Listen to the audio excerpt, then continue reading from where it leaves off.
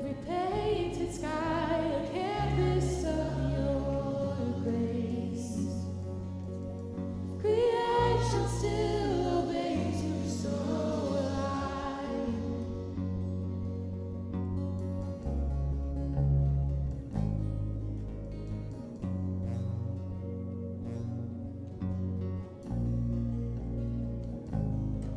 The stars are made to worship, so alive. The mountains bow in reverence, so alive. The oceans roar your greatness, so alive. For if everything exists to lift you high, so alive. The wind goes where you send it, so alive. The rocks cry out in silence, so alive. The sum of all our praises still shine. Sing again 100 billion times.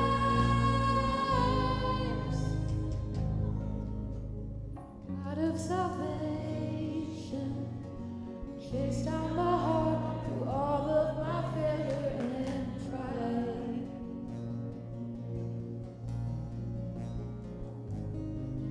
On the hill you created, the light of the world, abandoned in darkness to die.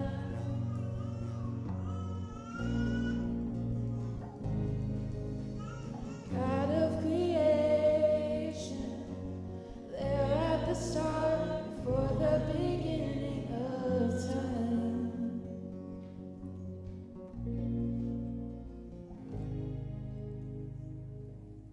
Hello. I'm going to preach this morning from Romans 8, but I just want to pray before we start. And I just want to invite you guys to join me to pray, not really like out loud, like I'm not saying we all do it in symphony, but this stuff is serious. Like this stuff, like the Word of God, like coming together and corporately hearing His Word and it either taking root in our lives or it not. It's super, super serious. It's like the biggest stuff ever. It's life for us. And so I just want to encourage you to just pray. Pray for yourself. Pray for your neighbor. Just pray that we would really receive something from God, that God would say what He wants to say and not what this guy feels like he should say. I just want to pray, and I really pray that God can grab a hold of us and do something and change something and transform something in our lives as we just get in His Word. So let's just pray and just call on our God.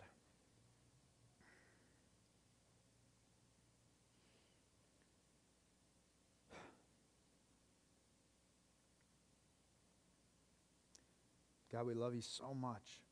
And it's just so, I don't know the right word, glorious when you're just around a bunch of people that are inclining their hearts to You, Lord.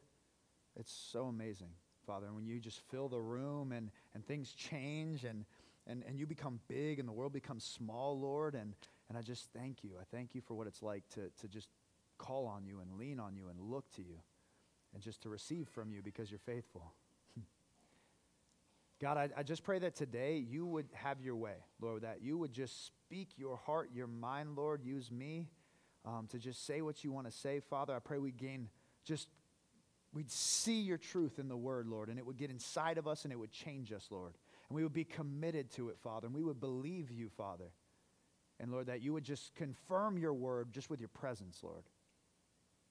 We just love You so much, and we just really need You, God, so we're just calling on You. It's in Jesus' name we pray. Amen. All right, if you would open with me to Romans chapter 8.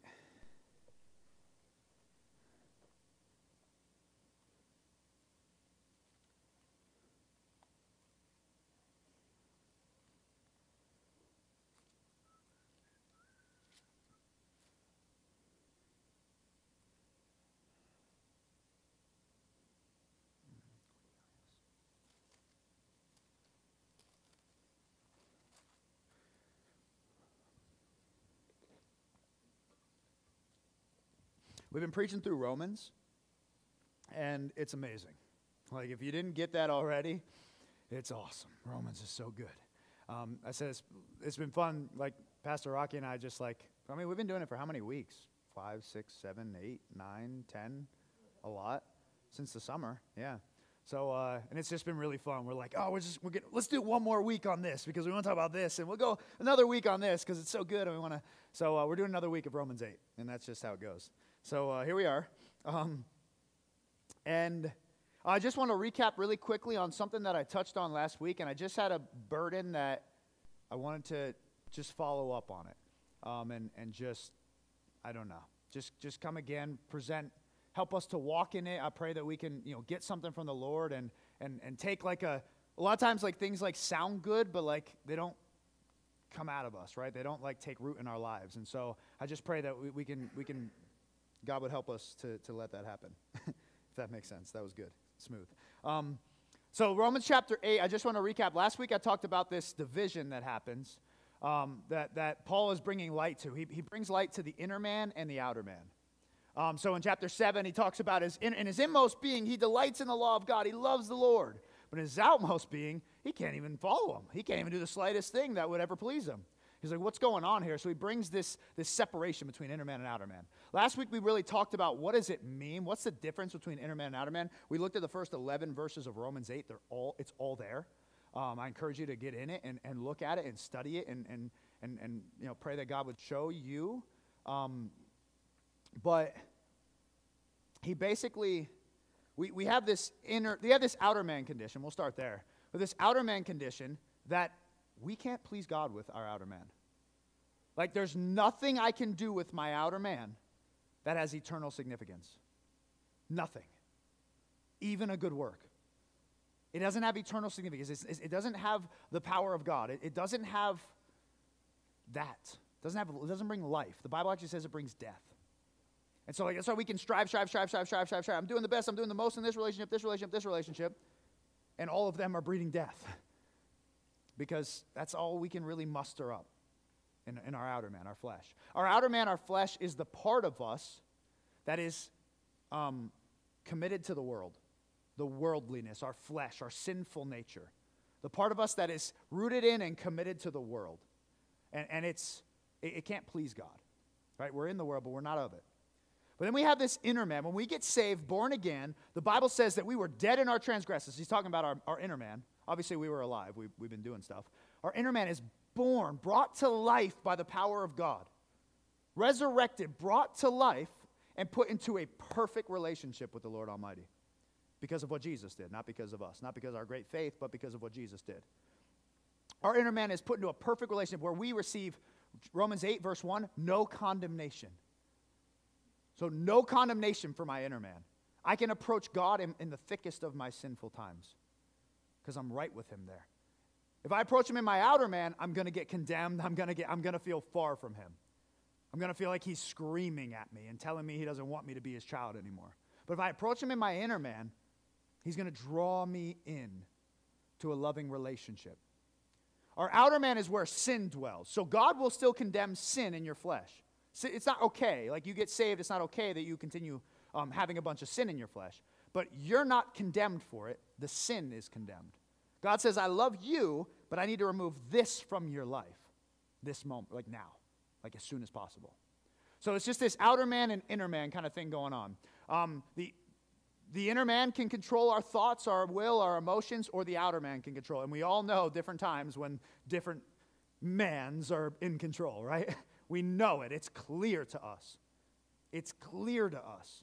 We can feel it inside and we can see the fruit of it. What I want to do today is talk about how we can how can we live from the Spirit more? How can we live being controlled by our inner man, the one who's right with God, more than we live from the flesh, the outer man, the sinful nature? And so we're just going to dive into that. And I hope to, I have a lot of things on my mind, but I'm praying that God will speak the right things because I'm not really sure what to say all the time. But my first question, I have some questions up there. Can I know if I'm in the Spirit? Can I know if I'm in my spirit right now? I'm not talking about like you look back on a memory and like, oh yeah, I probably wasn't in the Spirit there because I did this, and this. I'm talking about right in this moment, every moment of our waking lives, can we know if we're in the Spirit or if we're in our flesh? The answer I'd like to propose to you is yes. The answer I would like to propose to you is yes. And in short, let me read Romans 8, verse 16. Because 12 through 17, where we're going to focus today, and I believe it brings some light to the verses before. Romans 8, verse 16 says, the Spirit himself bears witness with our spirit that we are children of God. So there's this inner witness in my inner man that I am in right relationship with God. But sometimes, don't you feel like you're not in right relationship with God? Don't you feel shame and condemnation? Let me propose to you that maybe you're not in your inner man. Maybe you're not in the Spirit. Maybe you're in your flesh. So yeah, let's start there. So I believe that you can know that you're in the Spirit. And we're going to talk about, I hope to dissect it a little bit, demystify. Because I feel like a lot of times we're just like, I don't know, it's random. Just like sometimes, I feel God's presence and his joy and his peace, and sometimes I don't. I don't know. I just go with the flow. And I want to propose to you that's not really the way we ought to live. The Bible says that Jesus bought us access. He tore the veil of the Holy of Holies and bought us access to live a life in God's presence, in right relationship with him, out of the Spirit, out of what he's put in us. And I think it's easy to sell that cheap based on our experience. Like, well, no, I know we can't always know, or I know we can't because, I have ebbs and flows all the time. Does that mean that's what God's word says, or does that mean that's your experience? And so I want to just kind of throw it out there as kind of an invitation, like, hey, maybe there's more. Maybe we can live in the Spirit more. Maybe we can actually know we're in the Spirit so we don't go into that situation and act out of our flesh, but instead we get armored up and we wait on the Lord to grab hold of us, and then we go into it and let God work through us, right? So I kind of just want to go into that. So my answer is this. There's a scripture in Revelation where John, literally, he has the vision of all the end time things, and he literally says, I was in the Spirit on the Lord's day, and I began to have this vision. So he's like putting a finger on, like, I was in the Spirit then. I was spending time with God. I was connected with him in my inner man, right? And I was in the Spirit, and then the Lord showed me all this awesome stuff. I had this vision. There's other prophets like Isaiah, Jeremiah, Ezekiel, where literally they're like, all of a sudden the Lord's hand came upon me, and I was in the Spirit. And it's like they knew they were in the Spirit. They knew they were in, what's my word? They were connected to God. They knew that they were aware of his presence, right? And so if I could kind of define in the Spirit, I would define it as living, existing with an awareness of God's presence. That's it. That's literally it. If you're, oh yeah, I can't wait to do this example, but if you're in if you're aware of God's presence, you're going to live differently. You're going to love differently. You're going to respond differently. You're going to let different things come out of you. You're going to keep other things not coming out of you. Serena, would you come up, please? Yay. So fun. I never tell her when I'm going to use her. I don't usually know. So let me just ask you guys, and you can answer out loud. Let me ask you a simple question.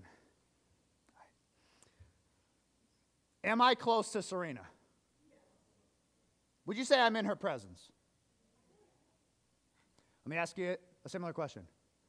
Am I close to Serena? Would you say I'm in her presence? Right now, even though she's just as close to me, you can sit down, I'm sorry. I'm going to start flirting in front of you all. I can't do that. That's my wife, by the way, if anybody doesn't know. Just throwing it out there. So what changed? She was just as close to me, but I wasn't aware of her. I wasn't looking through at the world with the mindset of she's near me. She wasn't in my vision. She wasn't in my sights. I wasn't facing her. I wasn't looking at her. She was just as close, but I looked away. I looked somewhere else. And there was I felt a clear difference between when I was looking at her and when I wasn't. It was really good looking at her. And I looked away, I'm like, all these people. No, I'm kidding. So maybe the problem isn't that you can't experience God at home. You only experience him at church. Maybe the problem is it's easier to look at him at church, and we don't actually look at him at home. Maybe we read the Bible, but we're not looking at him. We're not aware of his presence. Maybe we pray, but we babble on like the Gentiles. That's what Jesus says not to do. Instead of getting connected with him in our inner man. Instead of getting connected with him and having communion with him. If your prayer life was 90% filled with, God, I just love you so much, but it was in God's presence, you actually got connected with him, you'd be far better off than praying the best prayers, having the best devotional you're praying through, and all the right things to say, and a prayer list with 50 people on it. You'd be far better off because you'd be doing things from your inner man, and that's when God's power is attached to it. You'd be far better off. I'm not saying don't pray for people, but I'm saying we gotta, and me too. Listen, I've been excited. I'm learning all this stuff. I'm just excited about it. Like, I want to know more. If I can either live with the filthiness of my flesh or the power, life, and peace and love of Jesus Christ, I want to know the difference, and I want to know how to do one more than the other, right? So that's good.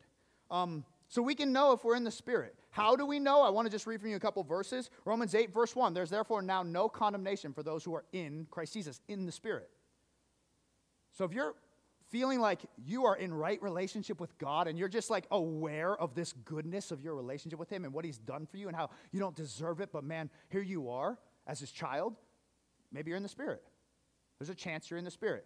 If you feel far from him, running from him, angry, thinking more about this situation than you are of his goodness, there's a chance you're in your flesh. Another thing, the Bible says in somewhere in here, verse 6, for to set the mind on the flesh is death, but to set the mind on the Spirit is life and peace. If you're experiencing life and peace, there's a good chance you're in the Spirit, because the world can't offer those things. You might be in a terrible situation, but for some reason I just had life and peace. You're probably in the Spirit. You're connected with God. Spend time with him. Talk to him. Enjoy it. Enjoy it. Because everything we do can have a form of godliness, as 1 Timothy says, but lack power. We can do anything that has a form of godliness, but the only things that have power are the things we do out of our spirit, out of our inner man, out of a right relationship with God. And I pray, one thing I pray that there's no condemnation for us. So don't take this like, man, I don't even know what that's like. Listen, it's an invitation. God's inviting us in by the blood of Jesus that we can live in a constant awareness of him. That's an invitation. Listen, I said this last service, I want to say, if I was up here preaching my experience, you all would go home. You don't want my experience. You want Jesus. I'm not saying I experience this perfectly. I'm not saying you experience this perfectly. But there's an invitation. Paul says, one thing I do, I forget what lies behind, I press on towards the goal, the upward call of Christ. This is the upward call of Christ, that we could actually have what he paid for. And not just like in waves or like in seasons, but all the time, living connected to him. Jude says, pray at all times in the Holy Spirit. Pray in the Spirit. In the Spirit, not out of the Spirit, not in the flesh. Pray in the Spirit, keeping yourself in the love of God. I want to be in the love of God, right? I better be in the Spirit. I better be in the Spirit. And I hope to demystify this more too, if you're like, what the heck is in the Spirit? I'm sorry.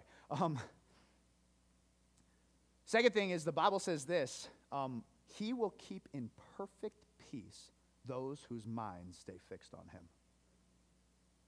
That's not something we should go about watering down.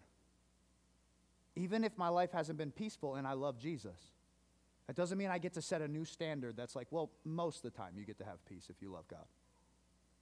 No. He will keep in perfect peace those whose what? Minds stay fixed on God. And what I believe he's probably saying is inner man, right? My inner man stays fixed on him. That's like a promise. It's literally a promise. The Bible says, do not worry about anything, but cast your anxieties, pray to him with all prayers and petitions, and then the peace of God, which surpasses understanding, will guard your heart and mind. That's like another promise. Literally. It puts some onus on us, but it's a promise. So I said literally kind of funny there. You're laughing at me, Lindsay. It's fine. But it's literally a promise in God's word. And so my goal is to just present what Christ paid for, and then we can just freely, because we're saved, because we have grace, we can run after that thing. We have grace for when we mess up, when we haven't done it enough, if we haven't done it in the last year, if we haven't done it since the day we were saved. There's grace for that. He's ready to change that. He's ready to transform that. So how do we know if we're in the Spirit? I kind of already touched on that. I want to read for you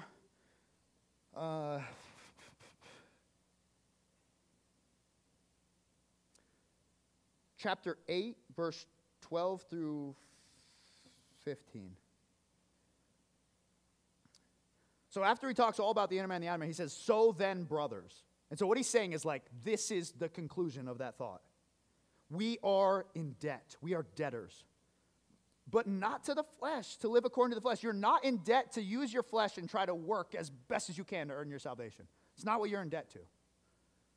For if you live according to the flesh, you will die. But if by the Spirit you put to death the deeds of the body, you will live. For all who are led by the Spirit of God are sons of God. So he's saying, the way we put to death the deeds of the body is not try better in our body. It's by the Spirit. Get in the Spirit. Worship God. We talked about it last week. Maybe you don't have to fix all these problems you have going on in your life. Maybe you just need to set them aside and worship Jesus. Like, maybe you just need to get in his presence. Like, this is like, how many times do we carve out a whole day to toil and try to fix all the things that are on fire in our life? And then you wake up the next day and they're still on fire. What if we carved out a whole day and fasted and worshiped God? What if we tried it that way? You know, like, what if we just tried it that way? I submit to you, things would probably go much better. The Bible, when Moses wanted to leave Egypt, Pharaoh called them to go out in the wilderness and worship God. They didn't go out there to build him a temple. They went out there to worship him. Pharaoh said, you are idle. You just don't want to work. You're just idle. You're idle. You're idle. The world will call you idle if you put off your responsibilities to worship Jesus. But Jesus says it's the way. Right? Jesus says it's the way. Obviously, there's a time and place when we need to live in this world. But if you do it from this world, if you do it from your flesh, death, destruction, no peace. If you do it from the Spirit, things might go a lot better. Things might go a lot better. I said this too, oh my gosh, television.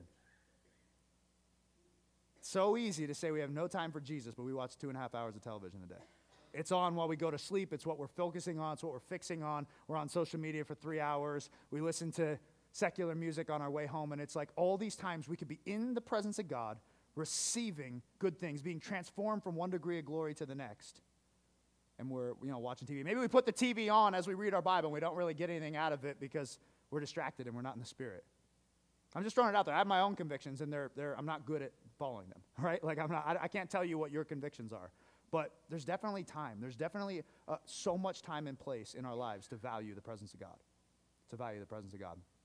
When we're all like worshiping in here, the Bible says that God inhabits the praises of his people. He literally lives in the praises of his people. So when we're in here worshiping, like, it's not a coincidence that God's presence is strong when we're here worshiping. Like, we're like, wow, I just feel like God's love right now. I feel his joy. I feel his peace. I stopped worrying about all the things that were going on before. It's because he literally inhabits the praises of his people. And so I want to encourage you that you can praise God at home. You can praise God at home, and you'll experience his presence at home. You'll experience his peace at home. You'll experience his life at home. Let's go on. What keeps me out of God's presence? Let's read verse 15. For you did not receive the spirit of slavery to fall back into fear, but you have received the spirit of adoption as sons, by whom we cry, Abba, Father. So he makes this contrast between the Holy Spirit and the spirit of fear. And the Holy Spirit tells us we're God's children. Whom then shall I fear, right? Cries out, Abba, Father, son, adoption. God actually didn't just like naturally have me. I know this is a stupid analogy, but he adopted me. He chose. He saw me and said, I'm grafting into my family. Right? Like, that's the spirit that God gives us. That's one that can stay in perfect peace. But he contrasts it with the spirit of fear. And fear is a big one that the Bible warns against, I think more than anything else. Because you literally, once you start fearing, once worry and anxiety come in, I'm here. Like, you just completely get your eyes off Jesus. You just completely do. You just completely do. But when you get your eyes on Jesus, worry and fear and anxiety have to be gone. Right? So, like, that's the amazing thing. Like, What keeps us out of God's presence? Fear. But what keeps fear out of our lives? God's presence. Whew. Amen. Maybe I don't have to try harder to fear less. Maybe I just need to pursue God's presence more. Maybe I need to spend more time in his presence. Maybe I need to spend more time in worship. Maybe I don't need to be worried so much about how's the right way to pray and what's the right way to do this. And maybe I literally just need to sit here and say Jesus' name until his peace comes over me. And then maybe once I have that peace over me, then maybe I'll start my Bible study. I encourage you, don't even start praying until you experience God's peace. Sit there for an hour if you need to. Just filtering all the junk of the day, all the fears, all the worries, all those things, kicking them out until God's peace comes over you. And then maybe you can really commune with him and really spend time with him. So what keeps me out? Anything of the world, anything of our flesh. Worldliness, a lot of worldliness. Worldliness is big, guys. Like in worldliness for me, it might seem kind of innocent, like worldliness, but like even sarcasm is worldliness, guys. Like I know it's like fun to be sarcastic. For me, I get convicted about sarcasm. Like you're not being genuine, you're not being authentic, you're just trying to hide your feelings and say something funny. Like sarcasm could be worldliness. I've never remember being in God's presence and be led to be sarcastic, Like it's things like that, worldliness, these things that we just so easily allow into our lives that maybe are keeping us from God's presence. Maybe they're more real to us than God's presence is, right? That's the only, I don't know why that example came to my brain, but that's the only one I really have right now in my brain. So, but the things of the world, sin, obvious, big one, obvious. But the cool thing is God's presence is like radiation for sin. It's like radiation. What radiation does to cancer cells, that's like what God's presence does to sin. Zaps it, takes the power out of it, eradicates it from our life. It really does. It uproots that thing. It gives you conviction and grace to actually walk free of it. Right? It's awesome. Distractions keep you from God's presence. That's a big one. That's more worldliness. I'm so stuck in the world that I can't. If I stop being connected to the world for 5 seconds, my world will fall apart. God won't be able to hold it together. So I need to always be connected to the world, and I can never get out of it and connect with God. Probably not true. Right? Yeah, that stuff keeps us out of it. And then my last question, number 4, will be, what brings me in to God's presence? What brings me in to God's presence? I need a drink for this. I just want to be, I don't know that I have a perfect answer for this. Setting your heart on God, right? Like that would be my perfect, being aware of his presence and not striving to do it, but trusting him that he wants to come close, that he wants to draw near. I'm telling you, like, you have a big family event. What's the best thing ever you could do to make sure things don't go crazy and chaos? And get together and just pray. Pray for one another. Just pray. Literally, just pray. And all of a sudden, I'm like, man, I love my cousin Earl. And I love my Uncle Jimmy Bob. And like, I love these people so much because God loves them. And I'm in his presence now. And all of a sudden, now the rest of the day, I'm like trying to be intentional with them. And all I did was pray. I didn't do a 12-week course on how to have family reconciliation. I just prayed with them and got in the Spirit. This is a crazy thing. We only have unity with people in the Spirit. We can only have unity with people in the Spirit. I think sometimes it's like we have such a big church family and it's so hard to keep gossip and slander and different things out. What do? We can't tame it unless we all get in the Spirit together and just get in God's presence together. The fact that we're in Christ together is what unifies us. Like, it's like, man, my wife and I can try to hash out every little thing I do that annoys her, everything that she does or we can just get in God's presence together, and all of a sudden we have unity. So I encourage you, the people in your life, if you're going through something, you can't see the way out, how can I be reconciled to this person? Pray together. Like, really pray together, like sit in God's presence together for a while. And all of a sudden you're going to love that person because God loves them. And your mind and soul and will and emotion is now being controlled by his love. It's better than like 50waystofixthis.com, How do I make sure bad things don't happen when I get together with people? Pray with them. Like, that's why we pray. We get our heart centered on God. We get in the Spirit so that we can be in his flow and not ours. It's so fun. I love it. It's good. What brings me in? I will say this. We talked about oil last week. And like how, God gave us this amazing engine called my inner man, called the new creation. The old is passed away. The new has come. But if it doesn't have oil, it will seize up. right? So we talk about we need oil. We need God's presence, the Holy Spirit. We need to invite him. We want more and more of him. We want more and more of him.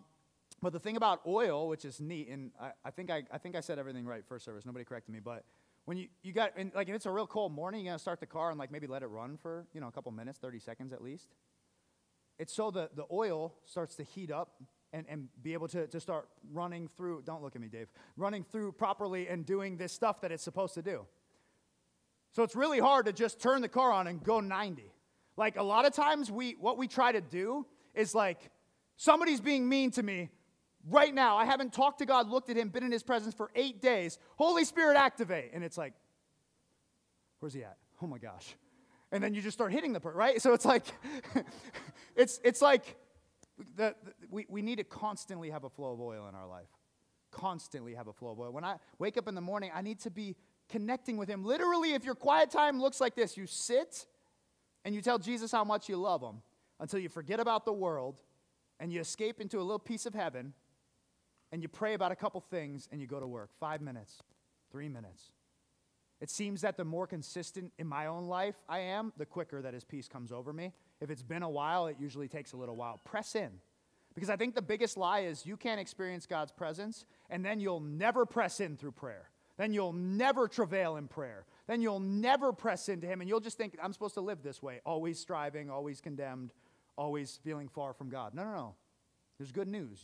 Jesus paved the way. You can know his presence. You can live with him. Right? You can really know him. And it's not just this random thing. It's about our hearts. It's about if we're looking at him or if we're not. I love he says here in verse 17, it says, and, the Spirit himself bears witness with our spirit that we're children of God, and if children, then heirs, heirs of God and fellow heirs with Christ, provided we suffer with him in order that we may also be glorified with him. It doesn't say suffer for him. It is for him, but it says suffer with him. Like he's there with you, and you know it because you have his presence. That's suffering with him. Suffering for the sake of suffering is like everybody in the entire world does that. Suffering with Christ for his glory, eyes fixed on him. That's the kind of suffering he's talking about. Not just like life sucks, I must be doing a great job as a Christian. Like it's not just like that. It's his suffering with him so we can be glorified with him. Right? And I think of a couple examples from the Bible. Stephen, he was the first martyr of the New Testament, Acts chapter 7. It's so like literally, it's like he literally died for Jesus. Like, that's amazing. Like, that is amazing. He gave his life drastically for Christ. You can't do that if you're not walking with him. You can't. You can't do that if you're not in the Spirit. But here's how Stephen's thing went. He preached and everywhere. They ran him outside of the city gates. And they stoned him to death. That's like, you ever play paintball? Airsoft? That hurts. They picked up giant stones and smashed him with them until his life left his body. Like, talk about excruciating. And the Bible says in Acts chapter 7 that Stephen, while they're stoning him, filled with the Holy Spirit, looks to heaven, sees the skies open, sees the Father, or he doesn't see the Father actually, but he sees the Son sitting at the right hand of the Father. He was in glory, and he was being stoned to death. So something tells me we can have peace in our trials. Something tells me we can be in the Spirit on our worst day. If we look to heaven, right? Jesus on the cross. Literally battered and tattered beyond recognition of a human being. Then carries his cross around. Then they put the thorns on him. I guess they did that before, but. Then nailed to it. Then hung up on a tree. Then hang there asphyxiating for hours. Then say, Father, forgive them, for they know not what they do. He wasn't attached to this world. He wasn't setting his hope on like a decent tomorrow. He was in the Spirit. I bet I don't know. But he was in the Spirit through the worst suffering, the worst thing. So sometimes it's so hard to talk about suffering because my story doesn't look like everybody's story. Jesus' story is worse than all of ours on this earth. I promise. And he had perfect peace. So it's available to you. It's available to me. That's exciting. That gets me out of bed in the morning, gets me run into my prayer closet and excited to spend time with him. Duty and condemnation doesn't do that for me. It keeps me in bed. There's this two stories from the Old Testament I want to quickly share, and then and then we'll close. First one, Moses. Moses was literally amazing. I keep saying literally, sorry. Jesus said, truly, truly, I tell you a lot. So it's like my truly, I tell you. So whatever. But silly. Moses was awesome, right? We know him as like the greatest leader ever. How he met God was he encountered his presence in a burning bush. Hallelujah. He didn't go to Bible school. Bible school is good, but you know, you hear me. You understand what I'm saying. He encountered God's presence in a burning bush, right? And God spoke to him, said, you're going to do this. And he was like, oh my gosh, no way I can do that. Like, I'm terrible. He was totally in his flesh, right? Finally, he does the thing. He leads millions of people, of God's people, out of Egypt. They go through the wilderness. It was like the time of testing. It was 40 years in the wilderness, and it was grumbling. He was around the worst influences, so don't say like, well, it's just because my family or my job, everybody's or whatever. Moses was around 1 million people complaining about him and God all the time. That's tough circumstances. He basically did not transgress God. He did not sin against God until the very end of his life in that season. The Bible doesn't reveal it, at least.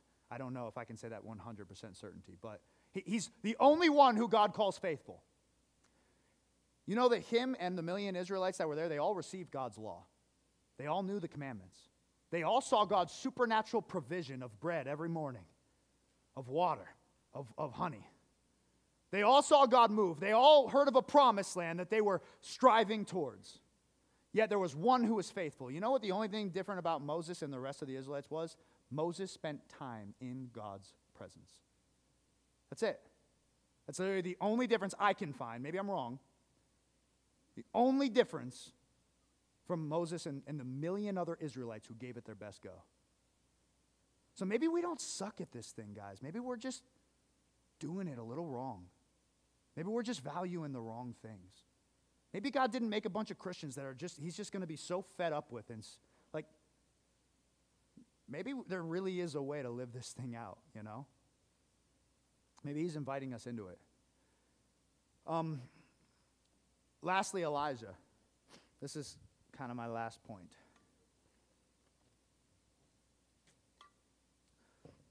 Let me say this. Talking about God's presence, last week we talked about the Holy Spirit as oil. And does anybody know what anointing oil is? It's like oil that you anoint things with, right? Pretty solid, right? I know. Listen, I had a lot of years of college up here. No. So what's really cool is to be anointed with oil makes you carry the fragrance of that oil. Like you walk around and you're not even like made of it, but you're smelling like it. Right? And so the Bible says that we, Christian, literally means little anointed one, anointed with the Holy Spirit. And so we literally walk around carrying the fragrance and aroma of Christ just because the Holy Spirit lives in us. That's super exciting. That takes a lot of pressure off me. Like, I just walk by and they'll smell him. No, but it's a him thing. It's not a me thing, right? So there's this really cool phrase that the Bible uses like in the early couple chapters of Luke. And it's talking about Jesus as he was a boy and he was growing up, right? And the Bible says that in the King James Version, they use this peculiar phrase, he waxed strong in the Spirit. And the original, or not the original, but like ESV or whatever, like another translation would say like he grew up and he grew strong in the Spirit. But that one says waxed strong in the Spirit. And I'm thinking like, okay, what does that mean? Waxed means like to get bigger, like the moon, I think. Like it gets bigger until something else happens and something else happens. A lot of knowledge. But then I'm like, you know, what else is going on? So there's this thing that you can do with wax, which is really cool. You take something that you want to be protected, and you actually melt the wax over it. And it will actually go all the way down over it and cover it completely, and then you let it sit, and it dries and hardens. And now all of a sudden that thing that's really precious, not strong at all, very delicate, it's now covered with a protective layer of wax. If you would want to make it more strong, you would, after it cools and dries, you would put another covering over it of the wax. And then you put another covering of the wax. And then you put another cover. All of a sudden, it almost has more wax than it does. There's almost more wax there than there is the original thing. So I want to present to you that as we spend time, the Bible says, as we behold his glory, we're transformed from one degree of glory to the next. As we're in his presence, not nailing a Bible study in the Bible app. That could be part of your time in his presence, but not just that. As we're connecting to him, looking at him, experiencing him. The Bible says we're transformed. I submit to you that you're being covered with a layer of wax. And that layer is going to harden. And maybe 5 minutes after you get out of the prayer closet, maybe you're trying this for the new thing, 5 minutes after, like, your kids are completely haywire and you freak out on them. Well, that's because the layer is still thin. Maybe it didn't fully dry yet, right? And your flesh broke right out of that spirit cage, right? But what if after like weeks and months and years of you sowing into the Spirit, at due time you reap a harvest of being so covered by Christ. And now it takes a lot more than just your kids running wild to get you out of the Spirit. Now the Holy Spirit becomes more real to you than the world around you. Now all of a sudden we're like covered and protected and coated with him. And we smell like him. It's a beautiful thing. The Bible literally says we are the aroma, the fragrance of Christ. So my last thing I want to say, and when you have all that on you, you have that much of the presence of God you're going into battle with. That much of the presence of God you're going into your workplace with. That much of the presence of God you're going into, and it's a wonderful thing because his presence and not my presence is good, really good. Last thing I'll say, there's an example in Elijah. He's awesome. It's in 1 Kings 17 through something. And he lives this awesome life. God supernaturally feeds him everywhere he goes. He's like, go to the brook and I'll take care of you there. And ravens literally bring him food. And go here and I'll have this widow feed you here. Like God was all about providing for this man, building his faith and providing for him, feeding him. It's awesome. All of a sudden, Elijah wins this big battle. He calls down fire. You know, he shows that God's better than Baal. And woohoo, everybody goes crazy. But Jezebel says, I want that guy's life. Sends out all these people to go kill him, to chase him down and kill him. Probably worse than your circumstance. Definitely worse than my circumstance. This is big stuff. Like, many people are coming to kill you. If you're seeing, you're dead. That's crazy. I don't know what that's like. So Elijah runs, and he hides in a cave. Right? He actually runs, and God feeds him, and then he runs again and hides in a cave. And God actually feeds him in the cave. Pretty crazy. He'll feed you in a cave, right? I don't know if that's good, but all of a sudden, God says to Elijah in the cave, why are you here? What are you doing here? And Elijah was totally in his flesh. He was like, well, God, I've been faithfully following you, and nobody else around will. They're all trying to kill me, right? And all the prophets forsook you. That's why I'm in the cave. Is that a good enough reason for you, God? Like, he just totally lost sight of all of God's reality. He just literally gave God glory to hundreds of thousands of people in front of the prophets of Baal. Totally lost sight of that. Who cares about that, God? My circumstance stinks, and I'm the only one faithful. And God's like, first of all, he tells him later on, actually, like Elijah was totally wrong. He said, I still have 7,000 faithful people in Israel. You just couldn't see them because you weren't in the Spirit. You couldn't see them because you were in your flesh. You had a glaze over your eyes that said, everything is bad for me. And God said this, though. He said this thing. It's so cool because God sends his word into the cave, but his presence didn't go into the cave. Elijah was in there in his own funk, in his grudge, his unforgiveness, his bitterness, his comparisons, even just maybe stuck in his own mind. He can't stop thinking about all these things. God sends his word, but not his presence. And he said, Elijah, I want you to come out of that cave and stand before my presence. And Elijah didn't move. He didn't follow. And so God, the whirlwind comes, we know, the fire comes, the whatever comes, it's all crazy, and then he hears God's voice outside the cave in a still small voice. Yeah. And a lot of times we're like, wow, look at this awesome thing. I believe that this was actually the sign. The next thing that God said after this scenario to Elijah was, your mantle's done, go anoint somebody else to do what you're doing. Yeah, you're going to go to heaven. It's going to be marvelous. You're going to spend eternity with me. But your mission, the assignment I have for you in this world, it's done. Go anoint Elisha and a couple others. And I believe the reason he said that to him is because Elijah didn't leave his funk, his cave, to stand in the presence of God. He went to the very entrance of the cave. He wrapped his head with so he couldn't actually see. He wrapped it. It was like a shame thing. And he didn't obey God. And the presence came, but he didn't bask in the glory of God. Literally, the word that was spoken to him was, your mission's done. Go anoint somebody else. I want to encourage us. God's presence will do all the things the word says, but we got to leave our cave to get in it. We got to leave I'm not saying you're going to lose your salvation, but there's a whole lot of abundant life in God's presence that he wants you to experience here. There's a whole lot of fruit in your family. There's a whole lot of reconciliation. There's a whole lot of ministry. There's a whole lot of understanding and revelation in God's word he wants to give you, but you got to leave your cave and you got to value his presence. It's not like anything in this world. It's not something you work at. It's something you receive. It's something you sacrifice for. Maybe you fast. Fasting is literally, I'm going to say no to my flesh, and I'm going to press into God to experience his presence more. It's good. If you knew that God's presence is going to be way stronger in your life when you fasted, you'd probably fast more. It's okay to have a reward for these things. The reward is him. He's worthy. So I want to just call us today as the worship team comes out and plays. You don't have to start playing until I'm done, but I want to challenge us today.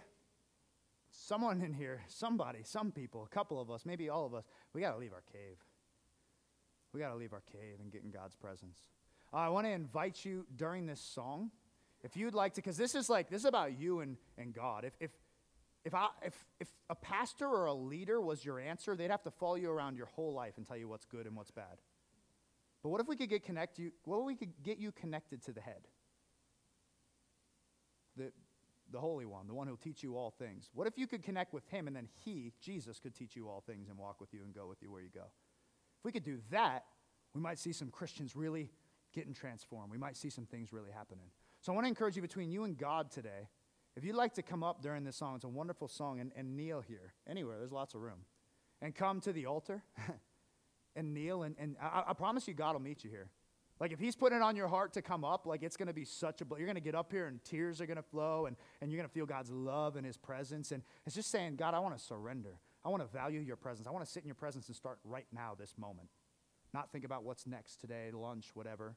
I encourage you during this song, as God moves, you can come up now, you can come up as the song kind of starts. And during COVID, everybody was afraid for their lives and wasn't sure what was going on, and church was so free. We just came up all the time, and it was right when I got saved. I was like, this is so cool. This is church. Woo! It was awesome. People just coming up, confessing their sins, praying over each other, coming up, kneeling down. It was so cool. And then all of a sudden, we got back to normal, and we stopped pursuing God that way. Stop being free to worship. I want to encourage you, just break that mold. Come up.